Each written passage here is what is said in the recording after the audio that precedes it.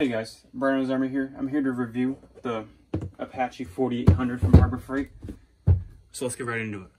So it says on the back it's weatherproof, dustproof, and impact resistant. And it states all these specifics. So this case has 4 latches, 2 in the front and 2 on the sides. And it keeps it pretty secure. And it just pops right open.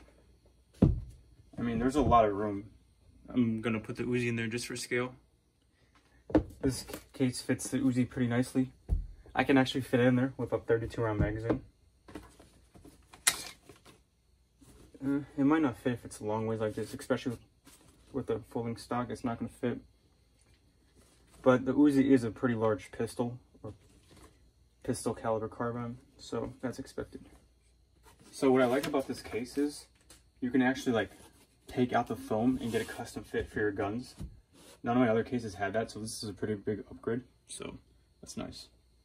Also, there's a valve down here. It releases the pressure, I guess. It makes it easier to open. I'm not exactly sure what's that about, but it's nice.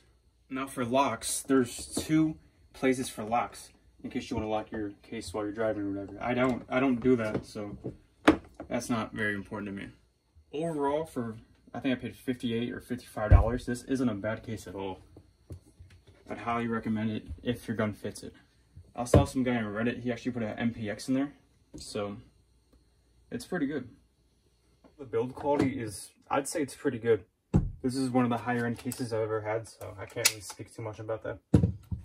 It has this really nice handle down here. Oops. It doesn't feel like it's gonna break. The hinges back there, they don't feel like they're gonna break. I mean, the latches, they kind of feel a little weak, but only time will tell. That, I think, might be the weak point. For $55, I don't think you can get much better than this, especially because, Pelicans are almost $100, 80 bucks. So, in my experience so far, I definitely recommend it, but I really haven't put it through its paces yet. Let me know what you think about this case in the comments down below. Thank you for watching, and have a nice day.